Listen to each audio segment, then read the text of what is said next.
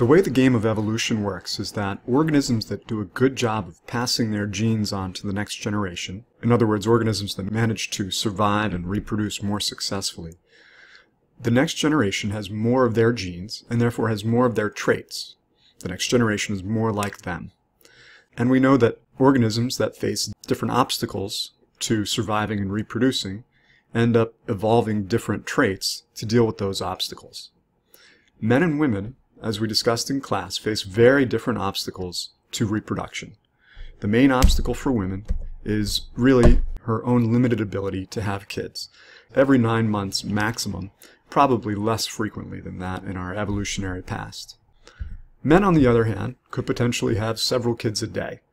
The limiting factor for them is really access to the limited reproductive resources of the opposite sex, of women. So you could imagine that since the two sexes face very different obstacles to maximizing gene transmission, that they might have evolved different strategies for selecting mates or mating strategies generally. Studies looking at the behavior and the self-reports of women across cultures find that, in general, women, more so than men, want to maximize parental investment. For example, they report desiring about half the number of sexual partners as men at every time interval. So if you ask people, okay, how many sexual partners would you like to have over the course of the next half a year, and so forth, women tend to report desiring fewer. Why is that? Well, you could imagine if women want to maximize parental investment, then a good way to do that would be to sort of focus their resources and their efforts on a single partner who could provide that parental investment. Men, on the other hand, might prefer more partners because it would increase the chances of their genes being passed on to the next generation. Women rated themselves less likely to have sex than men at every time interval less than 5 years. So in other words, they would ask people, how likely are you to have sex with your partner after a week, a month, a year, and so forth? At any interval less than 5 years, women reported that they were less likely to do so. Across cultures, women, more so than men, value cues to a potential mate's ability to acquire material resources. So, for example, evidence of career ambition, professional degrees, current wealth. Women tend to report these things as being more important to them than men do in a potential mate. The idea here is that choosing a father who's likely to be a good provider may aid a woman while she's pregnant or caring for a small child. This is less of an issue in our modern society, but you could imagine this could be a serious issue in early hunter-gatherer societies. Women who were pregnant or are nursing would have had a much harder time securing the resources they need to survive, as well as protection that they might need. Men, on the other hand, tend to prefer more partners than women. There's evidence that they're more likely to engage in relationships outside of their primary relationship. And they tend to prefer younger partners. They also tend to prefer partners with specific bodily proportions. So across cultures, regardless of what general size that culture finds attractive, men across cultures seem to prefer a specific waist-to-hip ratio. And it turns out that that waist-to-hip ratio is actually associated with increased fertility, increased likelihood of successfully bearing children. Both youth and these specific bodily portions are correlated with higher fertility. Now, it's important to understand that all these preferences that I'm describing here, while people report them consciously, they don't have to be consciously aware of the reasons for them. And really, they don't even have to be aware that they have these preferences in order for the preferences to work. If you think about a fruit fly, for example, they have relatively few neurons. They're really a collection of instincts and reflexes, but they do just a fine job of finding food, avoiding predators, finding mates, and so on and so forth.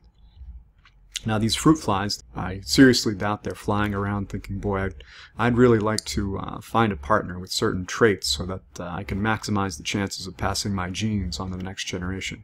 They don't have to. They don't have to be aware of the strategies and the preferences in order for them to work, in order for them to increase the chances of passing genes on to the next generation. When men or women look at other individuals that they find sexually attractive, they don't necessarily have to be thinking about passing genes on to the next generation in order for that attraction to increase the likelihood of passing genes on. Why might men have these preferences? Again, these latter two are associated with fertility. There are also interesting differences in patterns of jealousy between men and women. In studies like this, they'll often ask people in long-term relationships to imagine their partner having either an intimate sexual relationship or an intimate emotional relationship with someone else. Men tend to report being more bothered by the sexual infidelity, and they also have higher galvanic skin response, that palm sweating response that's an index of sympathetic arousal, the fight or flight response. Women, on the other hand, tend to be more bothered by the idea that their partner is having an intimate emotional relationship with someone else. Now, of course, both sexes tend to be bothered by both types of infidelity. It's just that the degree of discomfort varies between men and women. The explanation here is that, for men, sexual infidelity could lead to paternity uncertainty. In other words, there's maybe an innate predisposition to be worried about sexual infidelity because it could result in you providing for children that are not your own, and thereby reducing the likelihood of your own genes being passed on. Women, on the other hand, are always sure that their children are their own. There's no such thing as maternity uncertainty. For women, the logical explanation here is resource security. So for women, emotional infidelity could be an indication that their partner is sharing resources, physical resources, with their partner, and therefore there would be fewer of those limited resources for the woman herself or her children. Interestingly, there's a wide variation across cultures in how accepting people are of infidelity, cheating on their partners, in other words. But there are no cultures that we know of where infidelity is more acceptable for women. In other words, it always tends to be overlooked more for men than for women. Again, this is sexual infidelity, and it fits with this general explanation. Men may be more bothered by the sexual infidelity than women are. But are these preferences still at work? So when we give people questionnaires and ask them about these things, they report differences in preferences. But we also have these very complex social structures and institutions that dramatically shape our choices in our lives and our behaviors. So it may be that these preferences are no longer actually playing a role in our lives. There's some evidence that they are, though.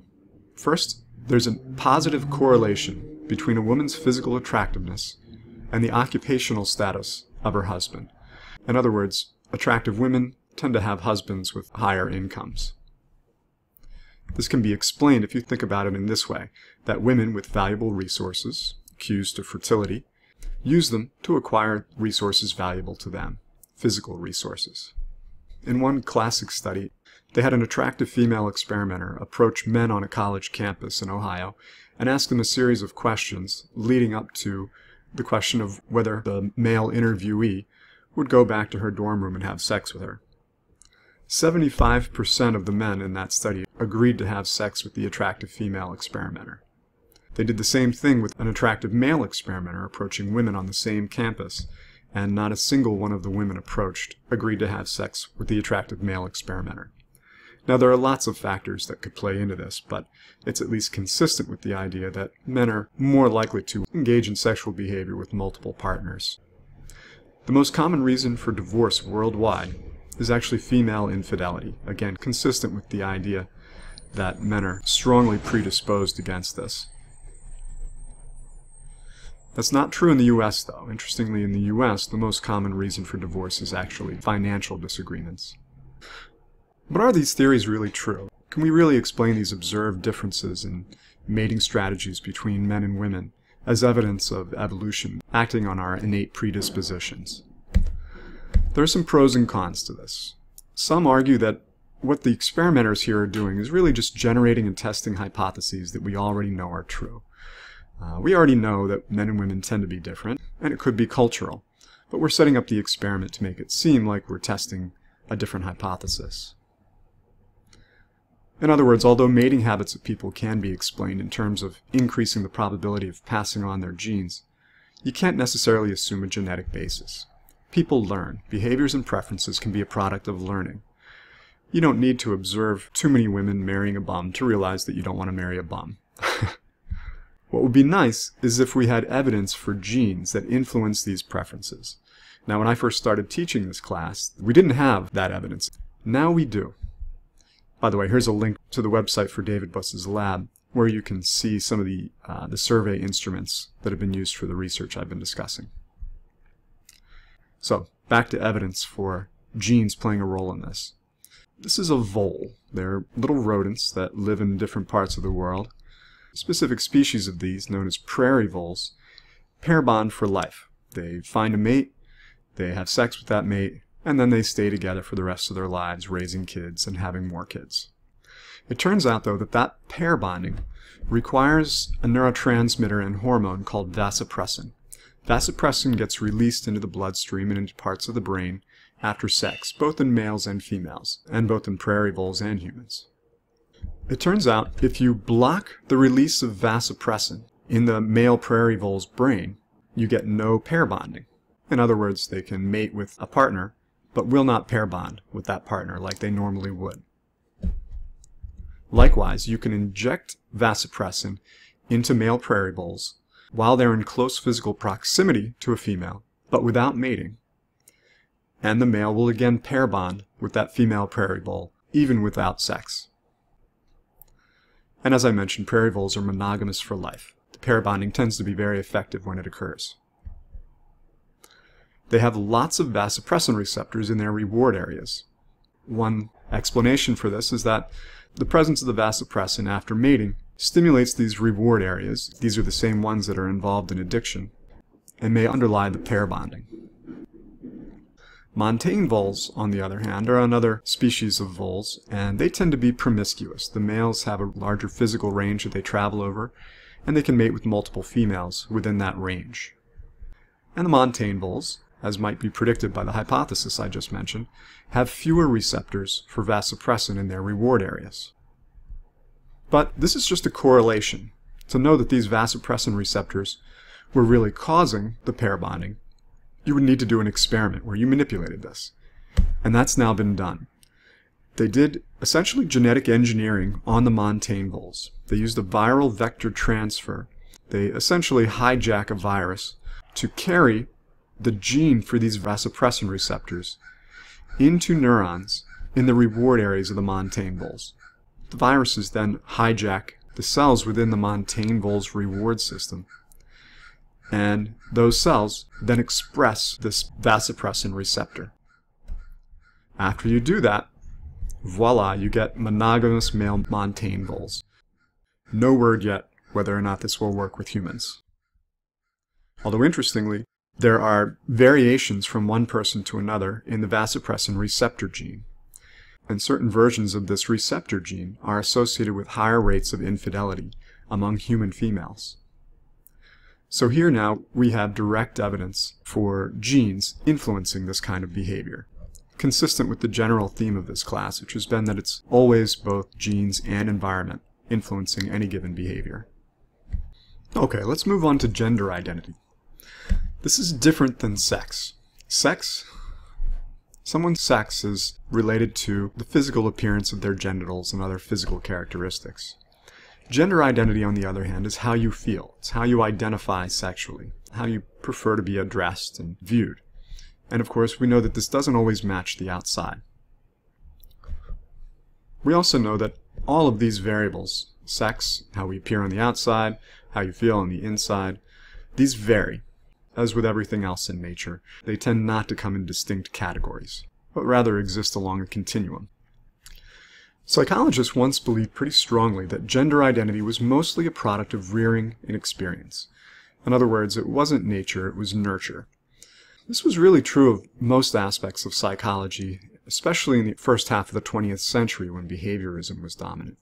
Even after behaviorism had less of an influence on psychology, psychologists still tended to focus more on environmental influences of behavior than genetic. I think mainly because they didn't really have access to the genes in order to study them directly. But now we have more tools that allow us to do that. And current evidence now strongly suggests that biological factors, especially prenatal hormones, play a large role in influencing your gender identity.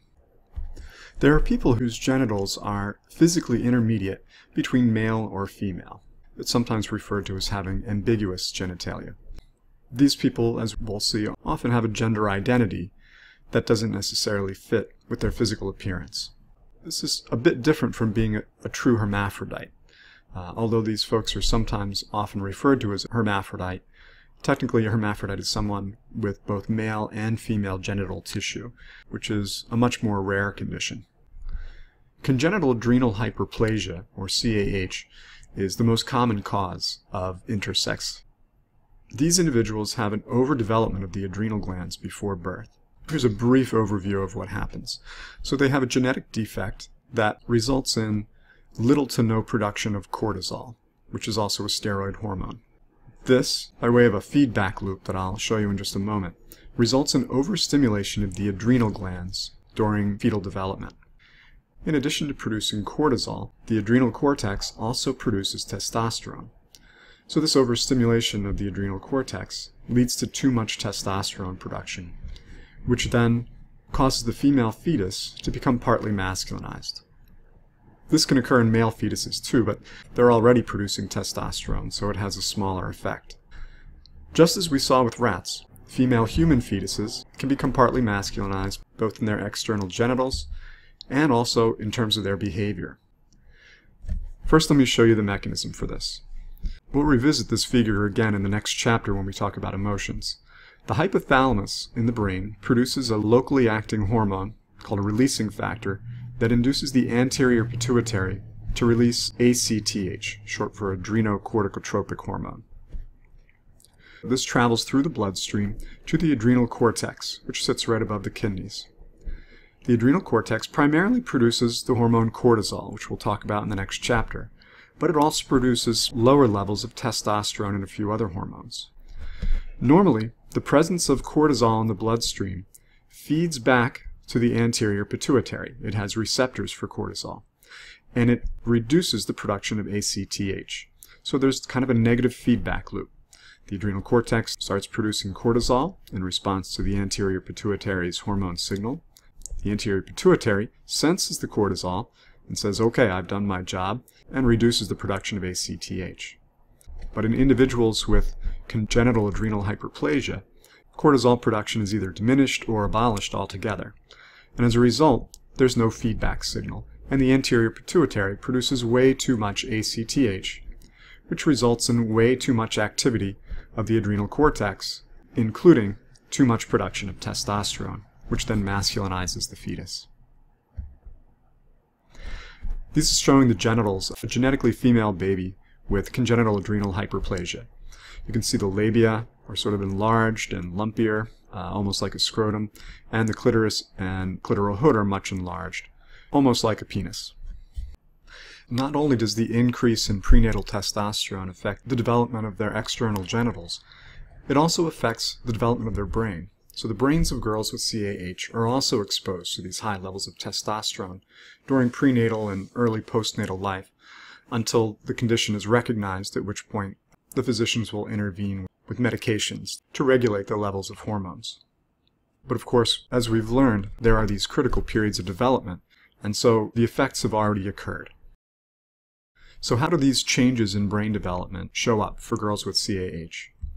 One way is that they tend to show a greater preference for boy-typical toys than do other girls. This has been shown in several studies now. This is just one.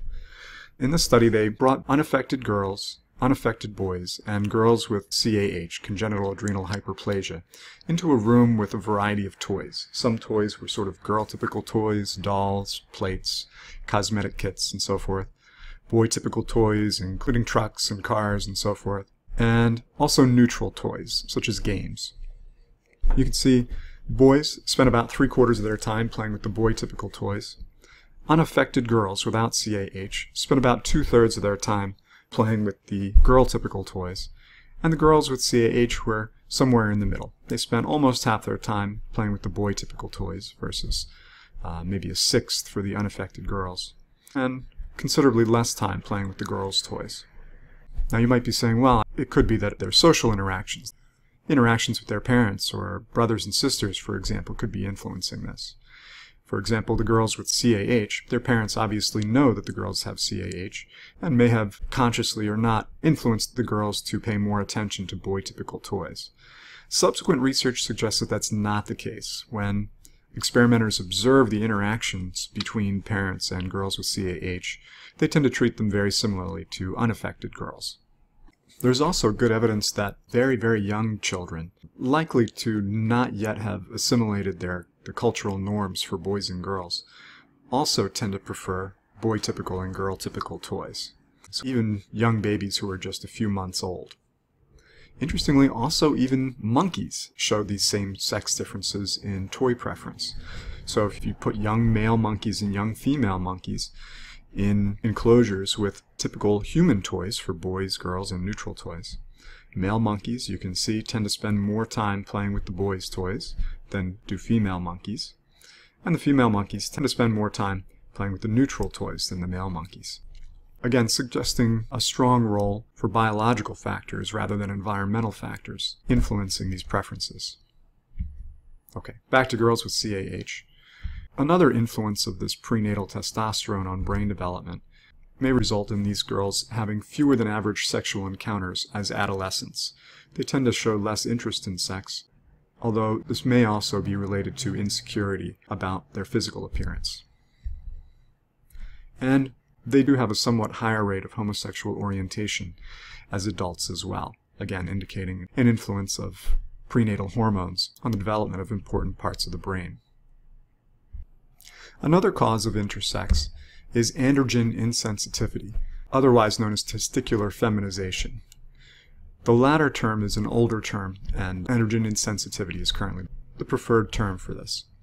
These are individuals with an XY chromosome pattern, so they're genetically male, but with the genital appearance of a female or ambiguous genitalia. They have normal androgen production. In other words, their Y chromosome causes their gonads to differentiate into testes, which then produce testosterone and other androgens. But they have a mutation in the gene for the androgen receptor. So remember, in order for neurotransmitters or hormones to have an effect on cells, the cells have to have protein receptors for those neurotransmitters or hormones. Because of this mutation, these individuals are insensitive to the testosterone and other androgens flowing through their bloodstream. So the testosterone is there, but the cells just don't know it. They don't get that signal because they don't have the receptor. Depending on the severity of the mutation, the condition can occur in various degrees, from just having a smaller than average penis all the way to genitals that develop a characteristic female appearance that, from the outside, is indistinguishable from that of an unaffected female. This is showing you pictures of two such individuals. So on the left, these are two pictures of one genetic male with androgen insensitivity, and on the right, another genetic male with androgen insensitivity. And you can see that externally they are indistinguishable from unaffected females. Individuals with androgen insensitivity have mostly normal pubertal changes, these secondary sex characteristics that develop during puberty, such as the growth of breasts, the widening of hips, and so forth, which may be surprising because, as you probably know, those traits develop in response to increased production of estrogens by the ovaries. But as I've mentioned, these individuals have testes instead that produce androgens. Importantly, androgens get converted into estrogens in the body's tissues. There are enzymes that convert testosterone gradually into estrogens. So these individuals are producing lots of testosterone, to which the body is insensitive. But that increased production of testosterone during puberty also results in an elevated level of estrogen during puberty, which in turn triggers these secondary sex characteristics typical of human females. They tend to have a shallow vagina that ends abruptly. Remember that they still have the SRY gene that changes the development of their internal plumbing and causes the undifferentiated gonads to turn into testes. Do they have testes? Yes, we've already mentioned that, so they're producing testosterone. Do they have a uterus or ovaries? Well, they can't have ovaries if the gonads had turned into testes, and they also don't have a uterus, because again, that tends to happen in the absence of the SRY gene. So they do not have a uterus, and they're infertile. You may have noticed in those photographs that I showed you that they had little to no androgenic hair, in other words, pubic hair or underarm hair, which tend to go along with puberty. Why is that? So for both men and women, puberty tends to bring on an increase in testosterone. Now, of course, the increase is much greater in males than it is for females, but even in females, there's an increase in testosterone. The growth of pubic hair and underarm hair is driven primarily by the presence of androgens in the bloodstream, both for men and women. Now remember, individuals with androgen insensitivity have androgens, they have plenty of testosterone flowing through their bloodstream, but none of the cells in their body are sensitive to that testosterone, including the cells that make up the hair follicles in the pubic region and under the arms. So those hair follicles don't get the message that they should be producing the coarse dark hair that would normally occur. And they usually have a female gender identity. Why is that? The first answer you might think of is that, well, they've spent their whole childhood and young adulthood looking like a normal female and being treated like a normal female, and so that's why. And that's probably part of it. We know that social cues and experiences do play a role in just about everything. But as we've also seen, hormones can play a role in brain development as well, and have a role in gender identity. Just like the brains of most girls and women, these individuals' brains were not exposed to testosterone, and so didn't experience the changes that occur as a result of that testosterone. Their neurons, like every other cell in their body, are insensitive to testosterone, and so they didn't get the message to change. So the brain develops in a female typical way. They often undergo a surgery to deepen their vagina to allow for comfortable sexual intercourse, and they usually lead normal, unremarkable lives as typical women. Usually they only notice the condition right around puberty. While their body is changing, they're not developing the androgenic hair, and that causes concerns, so they go see their physician, who usually has no idea what's going on, and so sends them to an endocrinologist, who then quickly figures out what's going on. There's other dramatic evidence for the role of hormones in influencing gender identity. Occasionally there are genetic males who are born without a penis or have their penis accidentally removed. For example, there's a developmental disorder called cloacal exstrophy, which results in the penis being either very small or non-existent, or sometimes split into two halves that are later surgically combined. At one point, these individuals were almost uniformly reassigned as females. It was easier to reconstruct a vagina than it was to reconstruct a penis. And again, until recent decades, it was believed by most that how you were reared and how you were treated was the most important factor influencing your gender identity. This turns out not to be the case, as evidenced by the fact that these individuals typically never identify fully as being female and feel uncomfortable with their assigned gender identity and often ask to be reassigned as males. In rare cases, there have been individuals who've had their penis accidentally removed. There was a very sad case of a pair of male twins who were taken to be circumcised as babies, and the physician inadvertently burned off the penis of one of the twins by setting the instrument too high. Now, of course, they didn't let the physician touch the other twin, but they were advised that they should reassign the twin who had his penis burned off as a female. He was given a surgery to create something like female genitalia with what was left of the tissue, and raised as a girl, but again never felt completely comfortable as a girl, and eventually insisted on knowing the truth, was told the truth, and shortly after puberty adopted a male gender identity and lived the rest of his life as a male, getting married, adopting the children of his somewhat older wife, and so forth. The take-home message here is that although hormones don't determine gender identity exclusively, they do clearly play an important role.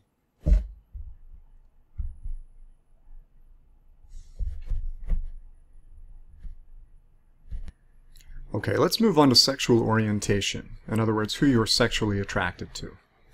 Do you think this has a biological basis? What do you think? Is it genes or environment? Hopefully by now you've come to realize that it's always both, and this is no exception. Let me show you some of the evidence here.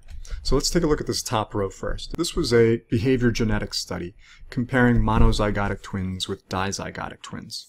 So they recruited homosexual men who were twins, and then ascertained the sexual orientation of their twins. So in this study, one of the twins was always homosexual, and the question is, how often was the other twin homosexual? Hopefully you remember monozygotic twins share 100% of their genes. Dizygotic twins share 50% of their genes. But both kinds of twin pairs were gestated in the same womb, born at the same time, raised by the same parents, and so forth. So the amount of shared environment between these twin pairs and these twin pairs should be comparable. The main difference between these twin pairs is going to be the amount of shared genetic information, 100% versus 50%. This is showing you the concordance rate. So in other words, when one male monozygotic twin is gay, 52% of the time, at least in this study, the other twin was also gay. Compare that with dizygotic twins. For a gay dizygotic twin, only 22% of the time was the other twin in the pair also gay. So a much lower concordance rate. Why are monozygotic twins more similar in their sexual orientation? It's almost certainly due to the increase in shared genetic information. Something about our genes can influence sexual orientation. We haven't identified specific genes yet, and we may not, and may be a result of such a large number of genes that it's difficult to identify which ones play a role. But nonetheless, there's clearly a genetic influence here. The study also looked at adopted brothers of homosexual men. Now, an adopted brother, of course, would not share 50% of his genes with the homosexual man. They would share only the amount of genes that you would share with any other person in the population. Here, the concordance rate is substantially lower. It's about 11%. Although, interestingly, this is still much higher than the baseline rate of homosexual orientation for men in the U.S. population. It's not clear exactly why this is. It could be that something about the shared environment between these brothers was more permissive toward or accepting toward a homosexual orientation. They conducted a similar study for homosexual women, and the results were nearly identical. Again, when a monozygotic female twin is homosexual, about half the time the other twin in the pair is also homosexual. For dizygotic twins, only about 16% of the time is the dizygotic twin also homosexual, which is almost exactly the rate for a non-twin sister. Again, these twin pairs and these non-twin sisters share the same amount of genes, about 50%, and they have a similar concordance rate. And again, an adopted sister has a much lower rate. So clearly there's an influence for genes in sexual orientation. But are genes the only factor? Let's look at the data again. Clearly not, because if genes were the only thing influencing sexual orientation, then this concordance rate would be 100%. Every monozygotic twin pair would have the same sexual orientation. So clearly there are environmental factors that also play a role. We don't know exactly what those factors are. There have been a few that have been identified. But the important thing here is that, again, it's always both genes and environment. How about the effects of hormones? We've seen that hormones can affect gender identity, but what about sexual orientation? Sexual orientation is certainly not related to adult hormone levels. Heterosexual and homosexual adult males and adult females have virtually the same levels of circulating hormones. But there may be an influence from prenatal hormones, specifically testosterone, again during these sensitive periods of brain development before birth. Across species, males that are deprived of testosterone early in life tend to show an increased sexual interest in other males as adults. Similarly, females, in this case female rats that are exposed to testosterone during early development, show an increased likelihood of mounting behavior similar to male rats. We discussed this a bit earlier. There are also differences in brain anatomy, on average, between heterosexuals and homosexuals. For example, homosexual men tend to have a larger anterior commissure. This is a small, deep tract of white matter that connects the two hemispheres, kind of like a very miniature corpus callosum. It's also larger in women than in men, on average. They have a larger suprachiasmatic nucleus. Interestingly, preferences for male and female partners vary with time of day, both in animals and in some humans. And they also have smaller neurons, and as a result of smaller overall volume, in a part of the brain called the third interstitial nucleus of the anterior hypothalamus, or INAH3 for short. This is showing you INAH3, this third interstitial nucleus, in a heterosexual male and in a homosexual male. The little triangles indicate the edges of the nucleus. In a very widely reported and widely discussed study from the early 90s, Simon LeBay and his colleagues conducted post-mortem anatomical investigations of the brains of heterosexual males and females and homosexual males. They looked specifically at the overall volume of the INAH3 in these three groups of individuals. So, on the far left, it's showing you the individual heterosexual females and the size of their INAH3, heterosexual males and the sizes of their INAH3, and finally homosexual males and the sizes of their individual INAH3s. So volume is plotted on the y-axis here. You can see for heterosexual women, their average volume was about 0.05 cubic millimeters. Though there's a pretty wide range, they tend to cluster around the low end in volume. Heterosexual males had about twice the volume of this particular nucleus. And again, there's pretty wide variation, but they tend to cluster toward the high end. The brains of the homosexual males in this study had an average volume that was about equivalent to that of the heterosexual females in this study. Again, pretty wide variation, but clustering on the low end here. The red dots here indicate individuals who died of AIDS. The blue triangles indicate individuals who died of something other than AIDS. So you can see that all the heterosexual men and this single bisexual man all died of AIDS. But the heterosexual men, even the ones who died of AIDS, tended to have a larger volume on average than the homosexual men. Nonetheless, this is a potential confounding factor in that all of the homosexual men died of AIDS, whereas very few of the heterosexual men died of AIDS. It may be that AIDS was influencing the volume of this structure. A follow-up study tried to address this.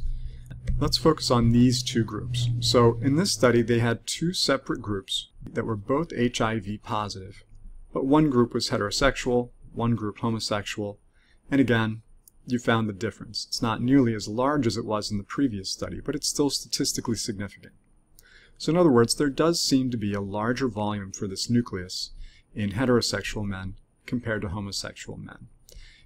The Simon LeBay study was groundbreaking in that it was the first study to identify clear physical differences in the brains of heterosexual and homosexual men, and suggested that biological factors, therefore, could play a role in sexual orientation. But it's hard to tell why these brain differences exist between heterosexual and homosexual men. While it's tempting to interpret the differences in brain structure as causing the differences in sexual orientation, there's really no way to know that.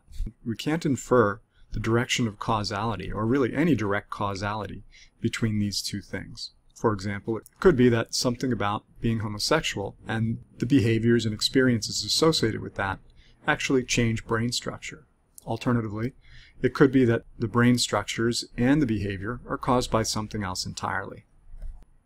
Possibly a more interesting question, though, is how did evolution bring this about?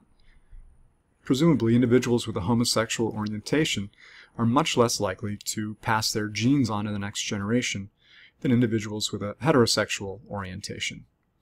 So how would genes that predispose individuals toward a heterosexual orientation continue to exist in the population, such that something about 5% of adult males in the US are gay?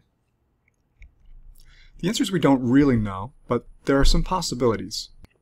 For example, there's some evidence that the relatives, particularly the female relatives of homosexual men, have more children than the female relatives of heterosexual men. In other words, it may be that genes that predispose men toward a homosexual orientation, and therefore decrease their likelihood of passing on their genes, may actually increase the likelihood of women passing on their genes when those genes are present in women rather than men.